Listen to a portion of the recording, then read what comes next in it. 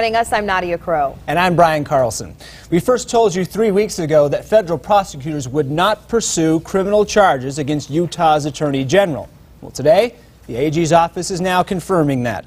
ABC for Utah's Glenn Mills joins us now with what this means for the other investigations into John Swallow. Glenn?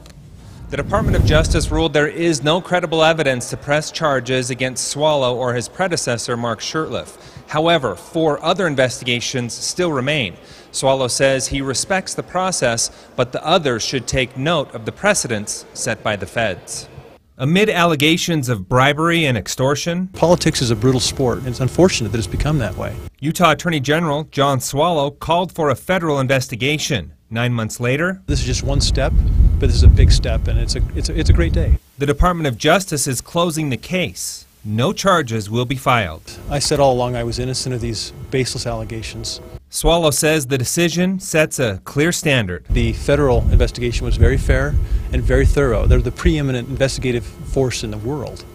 And they came out and said, we're closing our file. But others aren't closing the file just yet. State, legislative, and bar investigations are still moving forward. Davis County District Attorney Troy Rawlings tells ABC4 Utah the Department of Justice is done with whatever process they did or did not go through. We are not. The state investigation, with the assistance of the FBI, continues. And Representative James Dunnigan, the chairman of the Special Legislative Committee looking into the allegations, says their investigation was different from the federal one all along.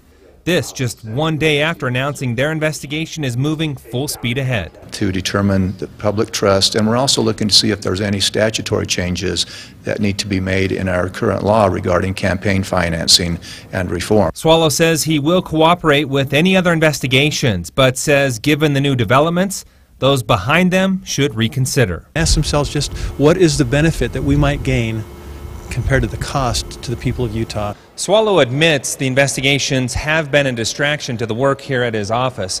He says he's putting this behind him and moving forward.